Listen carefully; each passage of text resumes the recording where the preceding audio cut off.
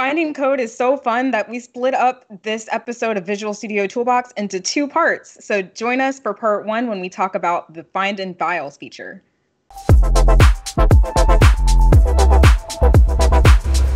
Hey everybody, welcome to Visual Studio Toolbox. I'm your host, Leslie Richardson, and today I'm here with two of my colleagues. This is Dante, Gagne, and Andrew Cheung, who are going to talk about finding code in Visual Studio.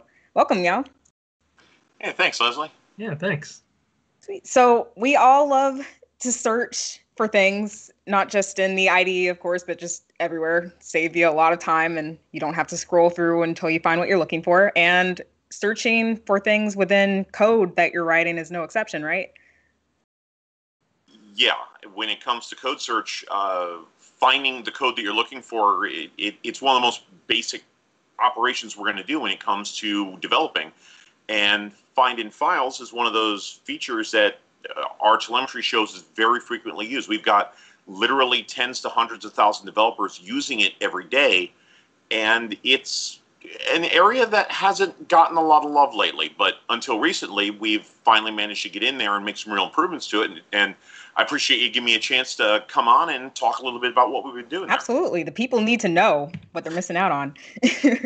So, with that, do you want to show us what's new with Find in Files? Sure. So just a little bit of background. Like I said, Find in Files, it's been around for over 15 years now. It's in Visual Studio. It's Control-Shift-F for those folks who don't already know that keyboard shortcut. It's one of the ones I use a lot. And it allows you to specify a code string or specify any arbitrary string, and it will look over all the files in a single file, in a directory, in a project, in a solution, whatever scope you want to do. The original implementation was native code done 15 years ago, and it was powerful then. It's still powerful, but over time, the architecture of Visual Studio has changed. It's kind of gotten left behind, and it frequently shows up as a contributor to a lot of performance issues, a lot of memory issues, and the more you use it, unfortunately, it can cause Visual Studio to just keep slowing down. And it's an area that we finally decided we need to get in and rewrite it. We need to redesign this one. We've been patching it. We've been trying to improve on it. But there's only so far we can go. We were hitting the wall of diminishing returns, so we decided, okay, let's rewrite it. Part of that gave us the opportunity to take a step back, look at the old UI, and say, you know, it looks kind of dated. It doesn't fit with the rest of the user experience that Visual Studio has moved forward with. So we took it as an opportunity we could have made the UI look identical to what it did before, but we wanted to bring that forward and incorporate some of the improvements that our customers have been telling us, our developers have been saying, hey, you could make it better if you did that. So I believe it was update 3 for Visual Studio 2019, where in the preview channel, we released the first new version of Find in Files. We released it in the preview channel. We took all of 16.3, and I want to say a good chunk of 16.4, getting that feedback from folks to figure out how could we make this better. And with 16.5, it was enabled for everybody, and we're seeing great adoption. We're seeing a lot of folks are using it, and it's faster. Even among small searches, we're seeing shaving 20 to 30% of the search time off. On big searches, like large 1,000+ file repos with regular expressions, it's dropping 90% of the search time is getting cut off by. It's a lot faster. It doesn't take as much memory and things like that. And now we can start making some of the improvements we want to make. Just a preview of one of the things we constantly get requests for. Let me exclude directories or let me exclude file types. We couldn't do that with the old implementation. We tried a couple times, but every time we put something in, we'd cause a regression in some other unrelated piece of code just because of how everything was connected in the ways that they shouldn't be.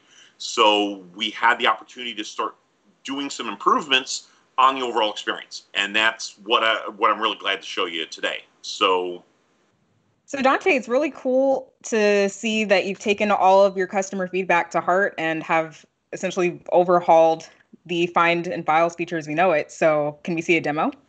Great, yeah, I'd love to show you where it is. So what I've got running here is Visual Studio. This is our internal preview channel, but everything that I'm going to show you at least is in the release channel. So if you've got the latest update of Visual Studio, or realistically anything after about update 5, you should have everything I'm going to show.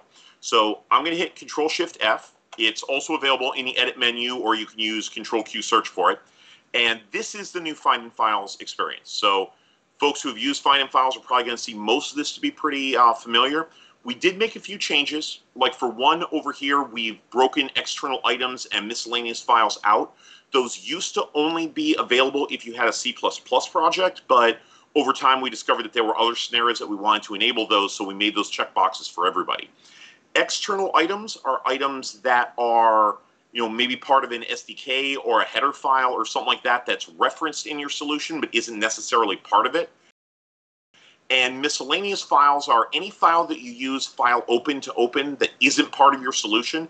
You can explicitly say whether or not you want that searched. Like for instance, while I was working in here in my project, I opened a program.cs from another project so I could reference it. I can decide with that checkbox whether I want that included or not. Oh, that's so great. It's one of those, I didn't realize what that did until we started implementing it. And then it's like, wow, that's actually more useful than I thought it was. And that's gotten some confusion from our folks. So I want to make sure that people understood what it was, since I find it useful anyway. So I've got Find in Files here, and this is a project that Andrew and I have been kind of playing with.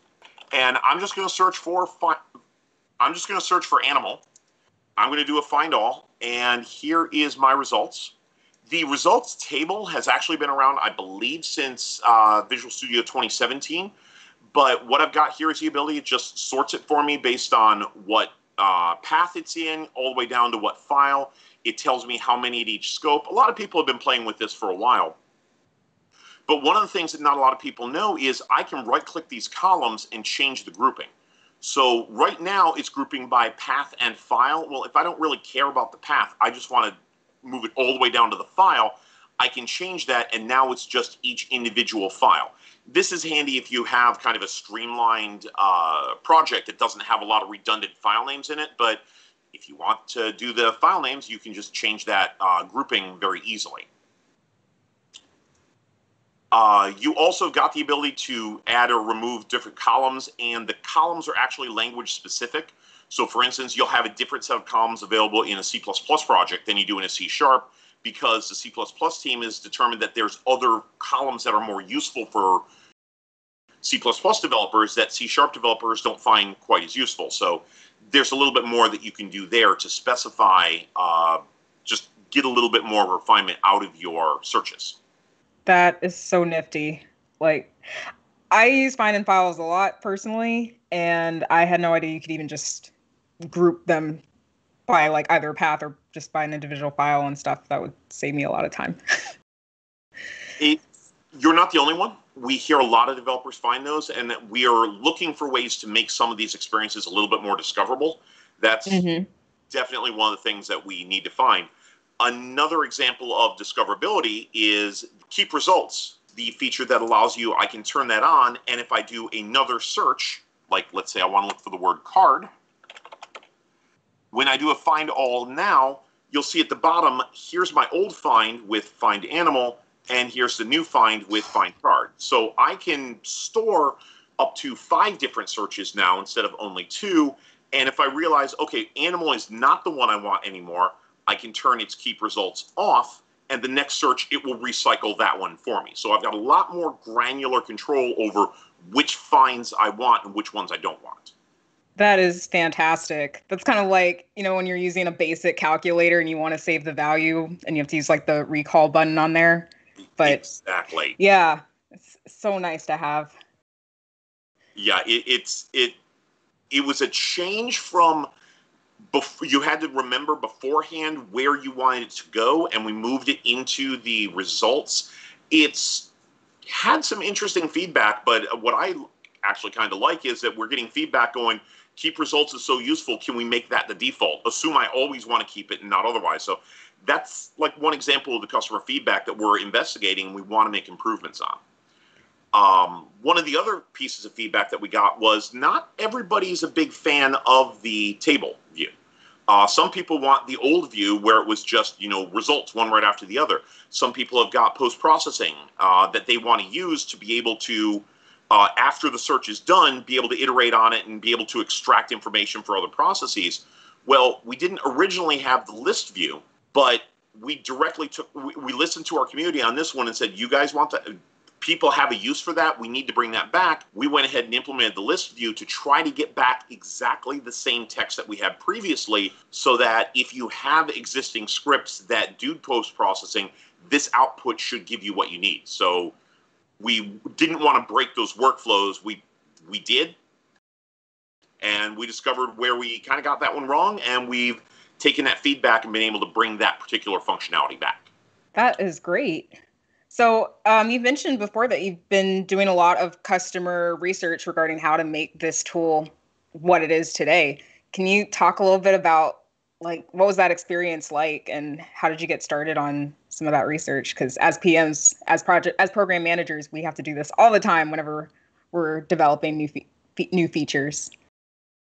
Absolutely. And this is one that we got a lot of feedback both before and after. We get a lot of feedback after any time we make a change. This was one example of it.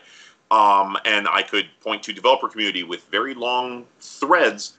But the after has been kind of interesting for me, because we've gotten a lot of people who have come back and said, oh my God, this is terrible.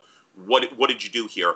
And when we started talking to the folks and started saying, help me understand what you don't like about it, there's some people who are like, oh, it's big. I don't like big. Okay, well, there's not a lot. Well, there are things we can do about that. But then we got to people who said, the new version, I can't run my post-processing scripts on it. Or the new version, I can't just change a value or something like that. I have a hard time tweaking my find to do exactly what I want.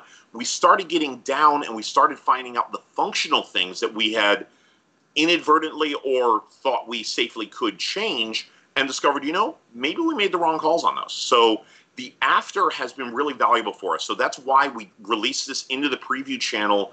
We had a couple blog posts talking about what we did here, and I really worked hard to try to engage with the community to find out where our changes are on the money and where they're not. And in some cases, we definitely started engaging with the community to figure out how can we make things better.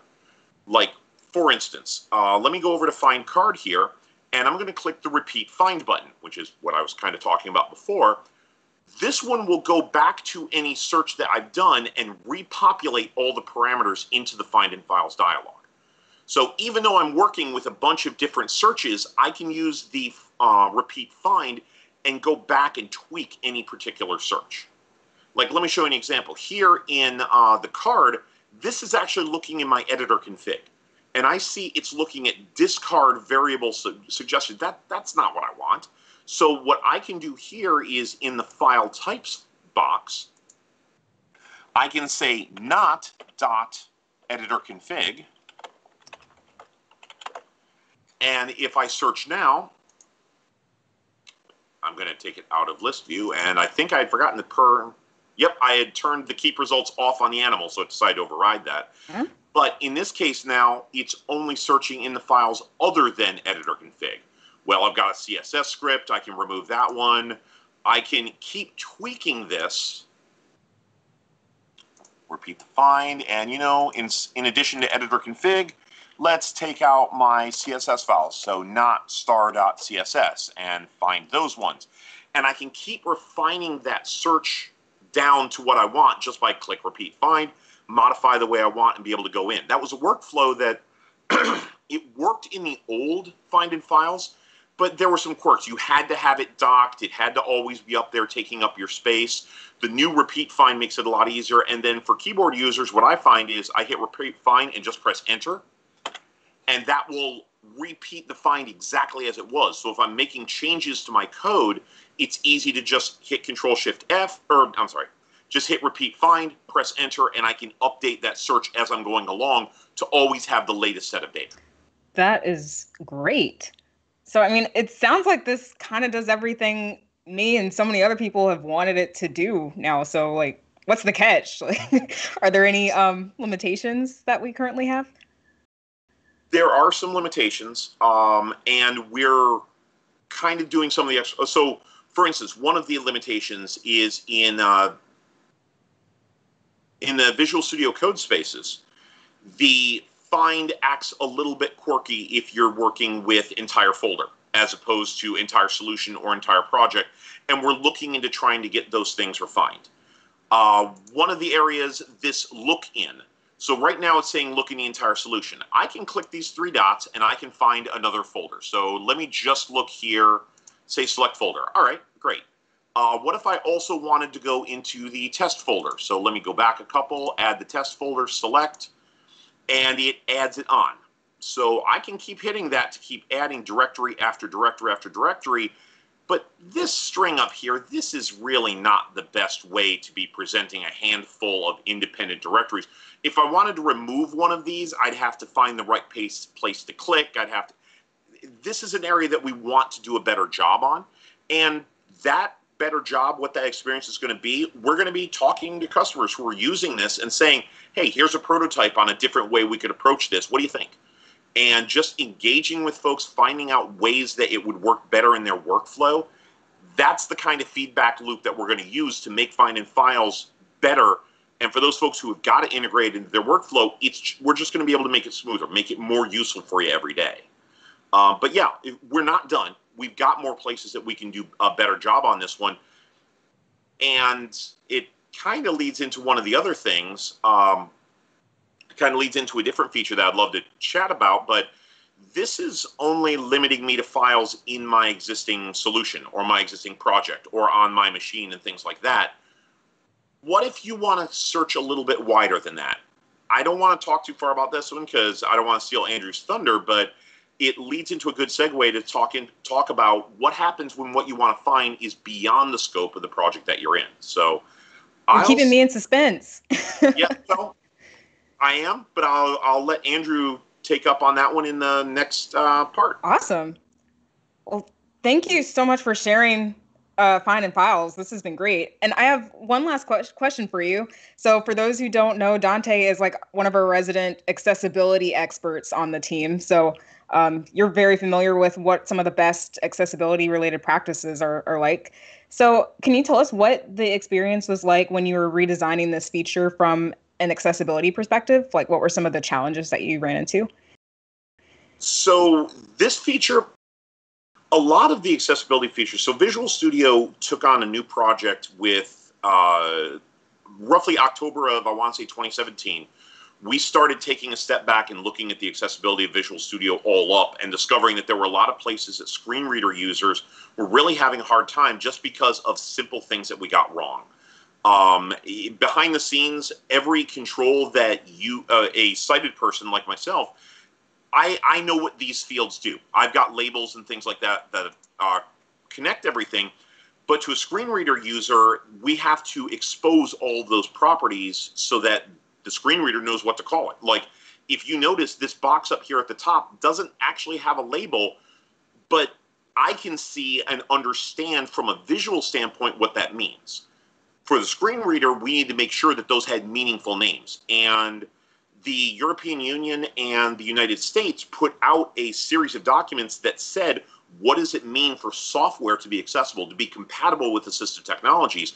So we just did a pass on this to make sure that screen readers and magnifiers and speech recognition systems would all be able to work with these.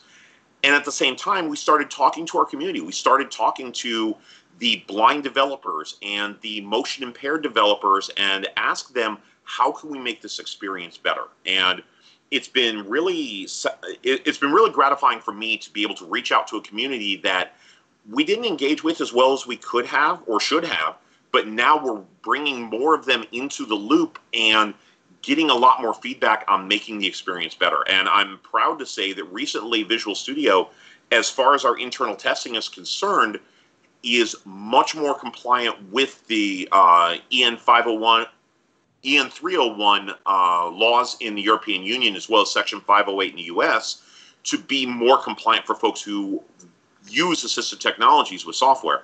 We've gotten a lot better, but we've still got more room to go there. And it works through the same feedback loop. We're talking to developers who are using Visual Studio every day and asking, how can we make it better? For the sighted user, how can we rearrange things? How can we help the flow go better? With the assistive technology users, how can we make sure that that flow that we're designing is going to work just as well, if not better, for folks who use a screen reader or magnifier or any assistive technology? So it's been really interesting to be able to engage with that community, get that feedback, bring it back. And that loop, it doesn't just extend to the editor. It's all throughout Visual Studio. We've got a lot more developers using screen readers on a frequent basis, not just to see, does it look right, but does it sound right? Does it interact right?